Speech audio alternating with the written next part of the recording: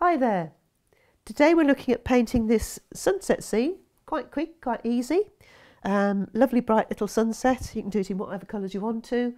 So don't forget there is the instruction sheet. You can download that.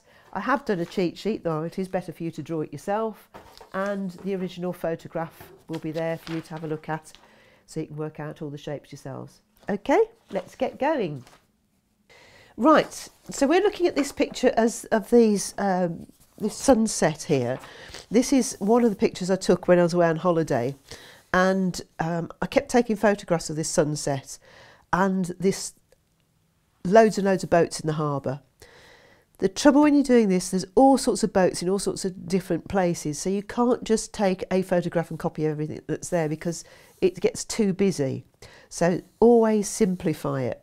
So I've just taken these 1, 2, 3 sailing yachts here, just with the sails all furled up there.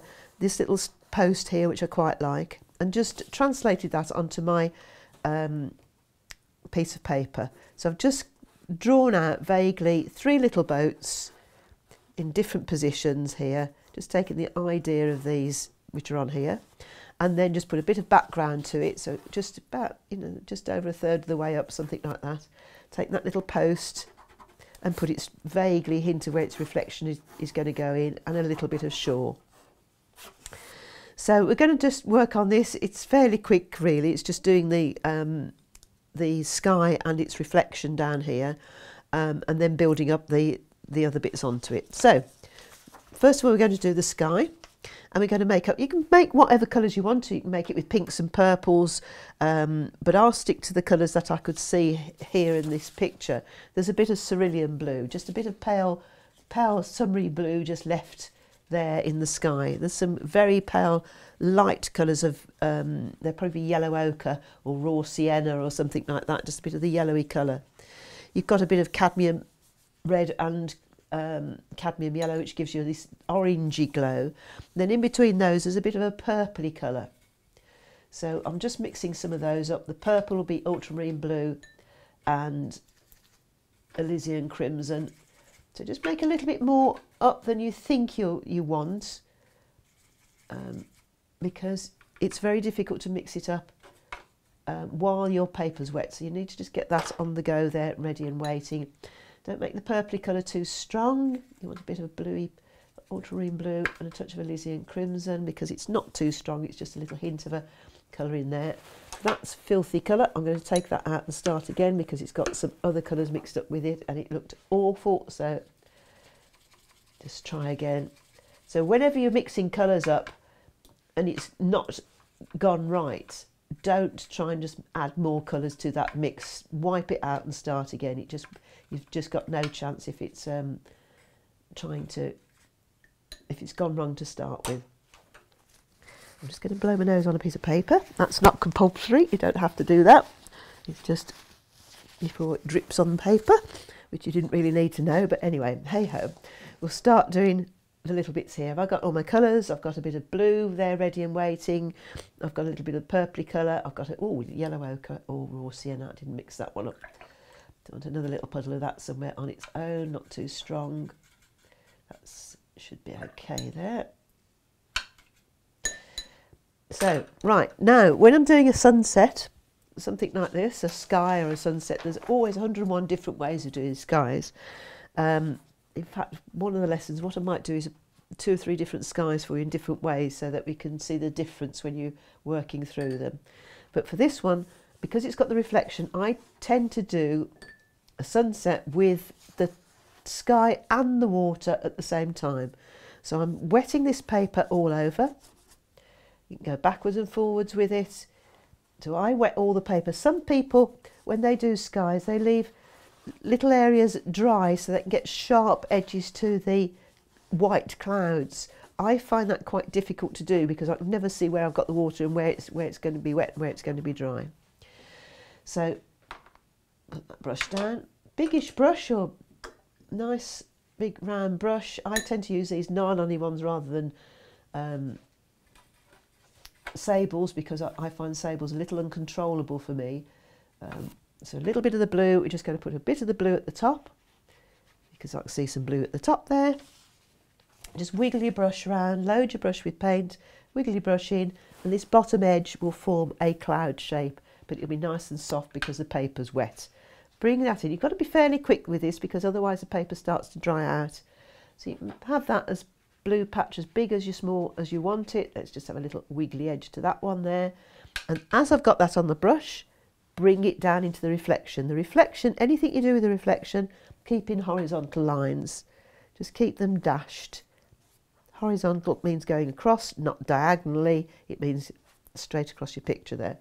So I'm just going to make that just a tad stronger down the bottom here. Just leave some little bits of white showing through as well. That will be the ripples eventually. So straight away now swap to my next colour. So I'm probably going to put the little bit of weak yellow ochre in, or raw sienna or something like that. And we're just going to pop that in. Oop, that is very strong. Let's just put a bit of water with that. Just not into the blue, but just leave a little bit of gap in between that so you can get a little hint of where the clouds are going to go.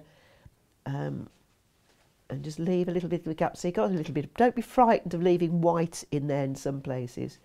I'm going to bring this a little bit further down so it goes into the background. If you want this bright light for the sun part here, leave the paper white. It'll only look bright and white by the colours that you're putting around it. Now again, we're going to put some horizontal lines into this water. So just a few horizontal dashes into the water. Around here, again, you can leave paper without paint on if you want to. Let's put a bit of that purpley colour in between these two to give it a bit stronger and darker. Around here, just a hint of cloud coming in while this is still nice and wet. Into these areas, perhaps a bit more over there. Let's bake that a little bit stronger. This will all go to make this look brighter down here. So just adding in a bit more colour into that. And again, while I've got that on the brush, where's it going to be reflected? Horizontal lines. If you notice the way I paint, clouds, soft, vaguely round movements, anything to do with the water, horizontal lines. So use your paintbrush backwards and forwards, push it into the background a little way. Let's add some nice stronger orangey reds into this now to give you a bit more depth into this background here. So little cloud shape, keep it soft, a little bit of orangey red. If it started to dry out, leave it alone and then come back, re-wet it. Don't try and add water to it at this stage, otherwise this is where you get cauliflowers and things like that. And again, matching orangey red down between these boats. Just gently overlap those boats so we can rescue it a bit later on if we need to, but just adding the same colour in to its reflection down below here. So again, horizontal lines into the water. Now it's up to you of how strong you want to make this sunset or how subtle you want to make it. I might just add a little bit more reddish colour around here. Again, making sure but the moment it starts to dry, leave it alone. Just add a little bit more reds around this bit, leaving that bit bright and light down here. Adding a bit more colour. Okay, so I'm going to put my brush down because it is very tempting to keep going and going and going. So I'm just going to put my brush down and dry it with a hairdryer. That's now nice and dry. So we're going to start from background, foreground, putting the background into this. And if you look at the photograph, when you're there, there's a lot more colour into the background than you first think. So there's some bluey greys in here and some greeny, very dark greeny colours. So we're going to make some varying shades of a dark tone using blues and greys. So ultramarine blue and cadmium yellow, keeping it very bluey. Gives you a dark greeny colour, bluey green colour. And then we want ultramarine blue and burnt umber, and we might just add a bit of those mixed together as well to give you the even darker tone. So ultramarine blue, burnt umber, that's a lot of people just use Payne's grey or something like that, but if you mix ultramarine blue and burnt umber, that virtually is Payne's grey, and that means you can vary it as well as you go.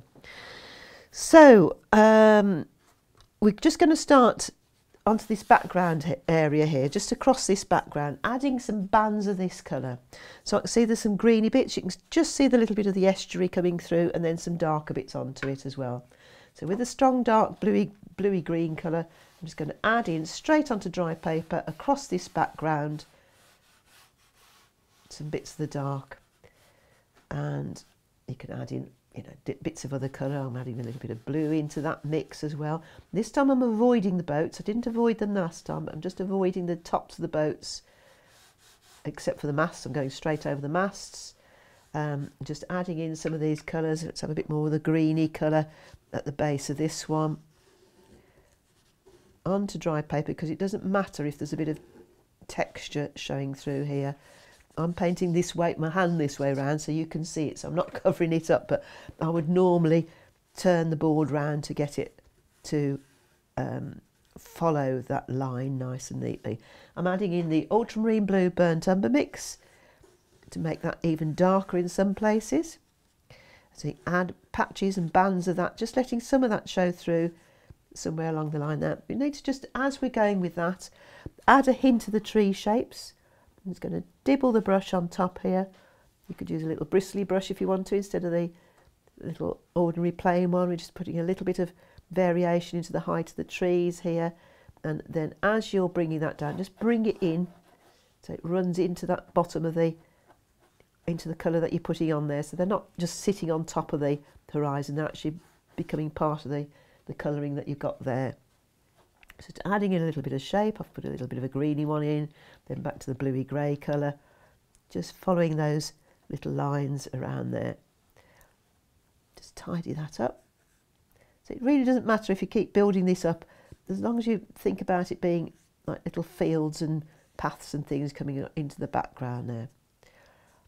So bring that across. Perhaps we put another little hint of something there, but make sure the bottom comes into that bank that we've got there. So at the same time when you're doing that, you're going to put some horizontal dashes into the water with the same sort of colours you've been using. I'm going to put some horizontal dashes. I'm just trying to think which way round to do it. I'm going to just be a little bit awkward. I'm going to have to use tilt my board a bit here. Just putting some horizontal dashes. If you can, in some places, leave a little gap where it joins onto the bank, but just bring those across.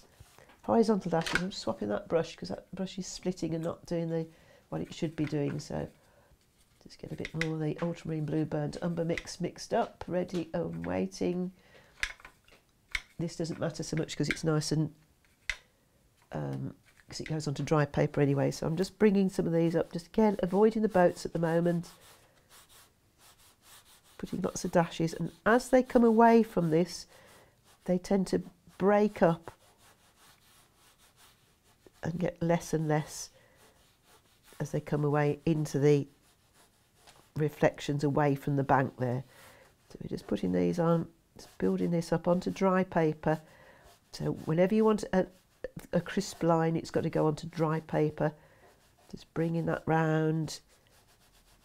Hint of if you'd put a big tree in there, you'd have to have a reflection of a big tree down here. These you can always add to later. You can always put a bit more on. As this gets shallower, you'll get the depth of the reflection won't be so far down. So I'm just going to add in another little bank coming through here. So this can go over the top of the other one that we've already got there. Bring it down so it comes out perhaps behind that boat there. And this gives you that lovely little line there, which will give you the hint of what's going on. Again, we can vary that colour, ultramarine blue burnt umber mix perhaps into that. I've put a bit of yellow into that by mistake, but let's use that one as I've put my brush into it now. Gives me another bank coming up here, then at the bottom of that it goes a lot darker because it's in shadow.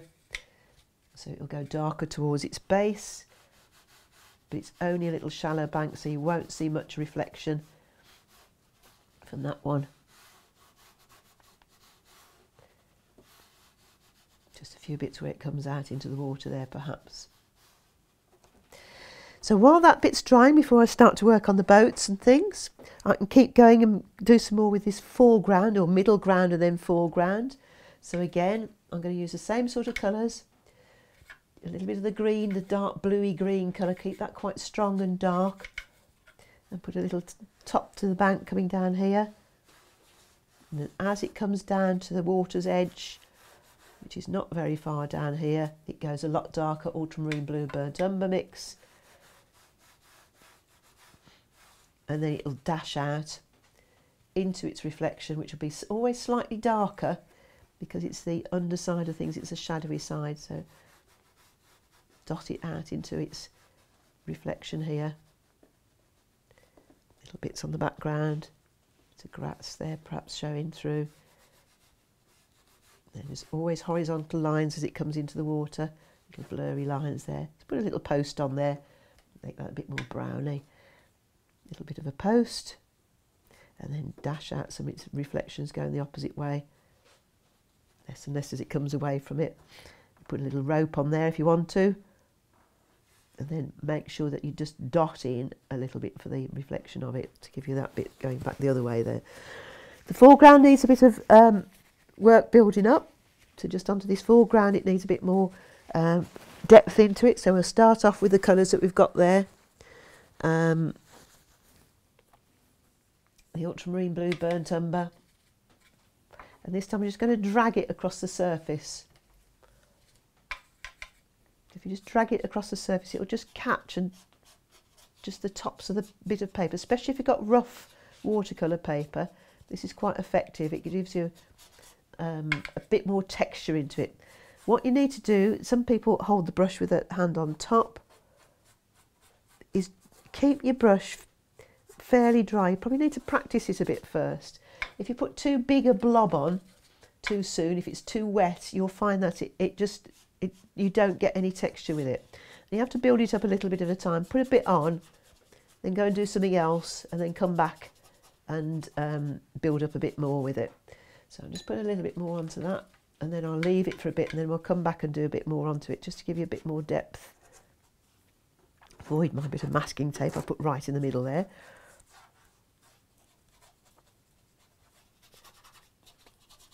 Now if I keep working that, it'll just smooth out and you won't get any texture to it. So I'm just putting a little bit more on, and then I'm going to leave it for a few minutes and do something else. So while that's drying, I can look at the boats. And again, when you start to look at the boats, they are quite light actually. They're not white, but where the white holes are and things like that, they are very light. So we're going to do this in a couple of layers. We're going to put that pale blue colour on first. So if you've wobbled with the background, what you can do, if you've gone over a little boat's hole or things like that, just wet it, rub it with a brush, dab it, and it'll just lift a little bit out. It won't lift it out completely, but just enough to lift out some of those bits. We're going to do this again where the masts go over in a minute. So while that's just there, I'm just going to get a bit of that weak cerulean blue and just put that over the holes, over the top part here, so it's paler than the background, just to give my first layer onto that one. It's not a bright blue, but just have a look at the picture and see where you think it should be the lighter areas, but it's just a little bit of a pale blue colour to start with. So a little bit of light onto it first, perhaps a bit down the bottom there as well. A dash or two into the water with that blue colour. A little bit more blue onto it. Dash or two into the water. It doesn't really make sense just at the moment, but it will do in a few moments when we come to put the last bits of the details on. I have got a cheat sheet for this, which you're more than welcome to download and copy, but it's easier in many ways to actually draw it yourself, because then you understand what the shapes of the boats are, because it's this stage you think, I don't understand, it looks rubbish. So just while that bit's drying now, we'll go back to put a few more bits onto this foreground, because this should be dry enough to keep building this up. Drag your brush across here, drag your brush across, and a bit more build up a bit more paint. I'm just going to mix up a bit more, keep it a little bit varying in shade so it's not all one shade there. Start to fill in some of it so it gives it the stronger look down the bottom here. Let's mix up a bit more paint. I'm trying not to lose the texture that I've got there. I've got quite a smooth paper actually, and not surface, and it's not giving me an awful lot of texture to it, so I'm having to be quite light with the touch there. You can always just dot it on so it looks like seaweed. Again, keep it horizontal as it comes out into that water, just to give you a bit of the effect of the seaweed and the bits that are around there. This is a little place called Portlock, which is down, I think it's Somerset rather than North Devon, but it's down that way. It's a lovely little place which I go to from time to time. There's just so much to paint down there. You'll see it come up again, and there's some little thatched cottages I want to do with you one of the days as well down there. Okay, so that's probably enough on the foreground there. Let's do some of those little very white bits. Again, it can always come back and build up a bit more onto it. So back to the details on the boat now that part's dry. So we want to put in things like the hulls and the masts and things like that. So if you look at this photograph again, the masts go from dark and then they look lighter as they go over the background here. So what I'm going to do with those, before I start getting the darks into it, I'm going to get a little brush, my little dinky brush. There should be one in here. That'll probably be small enough. All I'm going to do with those bits, let's just get a bit of clean tissue. I've just used my friend Hannah's, all her tissues have now gone because I've used them all. And all I'm going to do with this mast here, where it's going over the background, is to just get a thin brush, wet it, just rub it very gently, dab it with a tissue. It just lifts out enough of that mast to give it a bit of light in there. This is quite a useful thing to do when you've got a little light to dark. I don't want to use white paint on it because it changes the nature of the painting system. So now I can go back in with my ultramarine blue burnt umber mix, start to put in the rest of the shapes of these boats, the little bit of the hole down here and its reflection.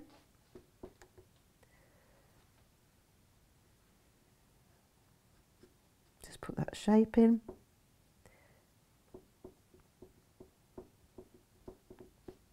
And I want to put in a little window or two to make it look like it's and again a dash or two into the water, although you won't see much of that. You can put in any fiddly details which you think shows up better. I have to stop it looking like eyes, nose and a mouth. That's the only slight problem with doing those. So perhaps I'll put a bit more onto the top of the boat there. Again, same with this one. All I'm going to do is put in the bottom part of the hull here in a nice strong dark, and again dash it straight into its reflection.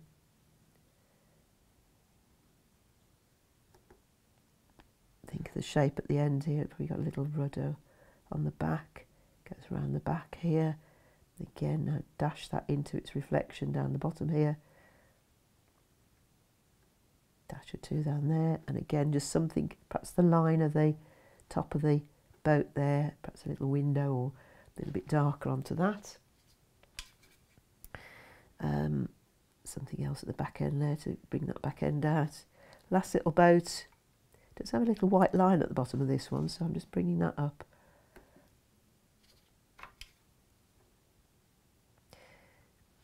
It'd be quite nice to sit there on site and do this, but you usually find that the lighting changes so quickly, or the tide comes in and out, or a cloud comes over and it changes all your lighting, that it's quite difficult to do these out on location like this. So photographs can be very useful, but then photographs, you can't see all the detail into the background, so it's a bit of both really. You try and have a quick observational skills and then try and work from those if you can, the photos, thinking about what was there and trying to simplify the picture, as I said, so it doesn't make it too complicated. Nearly there. We just want to put some masts on and a bit of rigging. Now it's up to you whether you want to do this with a brush, but if you can do it with a brush, but perhaps just rather than using a pencil, because that will look shiny, but a coloured pencil, a black or a grey or something, makes life a little easier if you sharpen it.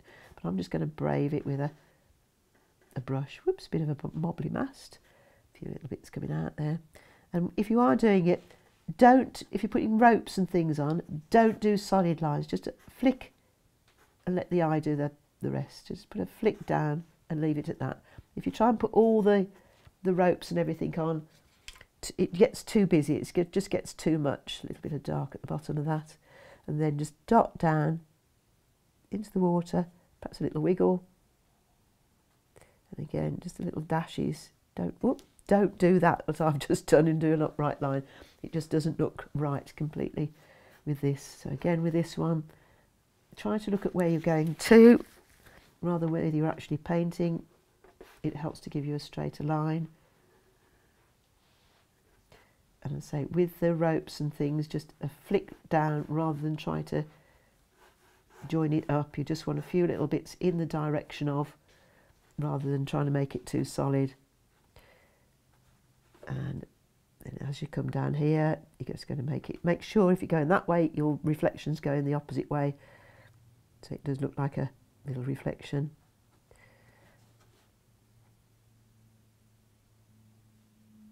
A little bit of a bit up there. And last one, and then, oops, make that come from the bottom of the mast.